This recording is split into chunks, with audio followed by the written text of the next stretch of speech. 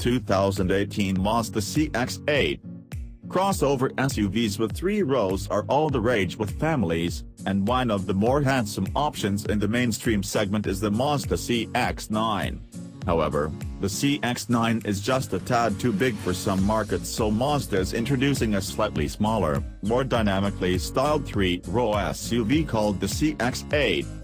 The CX-9 so far has only been confirmed for Japan, where Mazda's biggest SUV at present is the CX-5.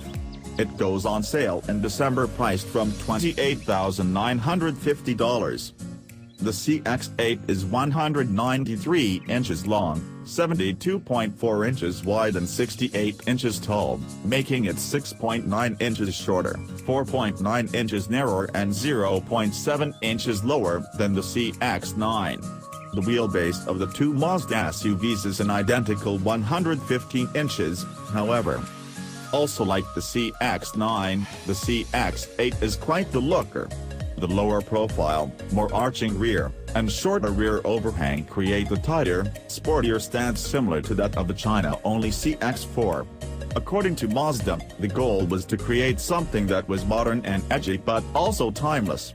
The designers also wanted a more upmarket feel, achieved by a careful consideration of colors and materials. The sold powertrain at launch is a 2.2-liter turbocharged inline-4 diesel, tuned here to deliver 187 horsepower and 332 pound-feet of torque. This engine has been confirmed for sale in the United States, though it's not yet known in which model.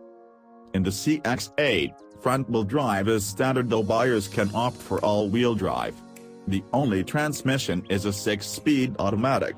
Mazda also includes its G-vectoring control system, which using the engine to enhance chassis performance.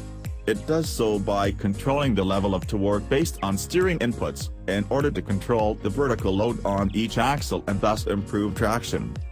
For the cabin, buyers can choose between 6 or 7 seats. With the former, the second row has an armrest and cup holders taking up the middle seat. With the seats up, the trunk offers 8.44 cubic feet of storage.